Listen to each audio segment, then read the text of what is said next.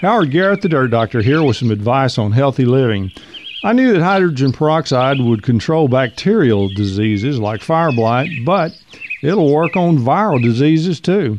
One of my listeners, an organic farmer, gave it a try and reported that he had completely cured mosaic virus on his squash crop. His application rate was the 3% formula in the bottles from the grocery stores.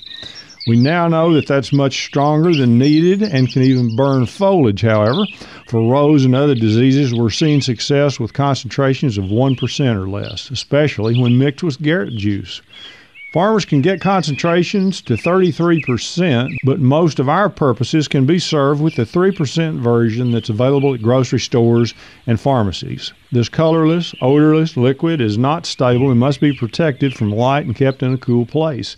The high concentration of oxygen is what kills the pathogens on plant foliage.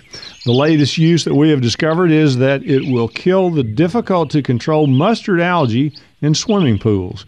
It also works on string algae in fish ponds, and I recommend splashing it on wounds on trees to help them heal. For more details on these recent discoveries, see the current newsletter on hydrogen peroxide on dirtdoctor.com or our Facebook page. While you're there, you can sign up for the free newsletter every week. Go organic and enjoy your healthy gardens.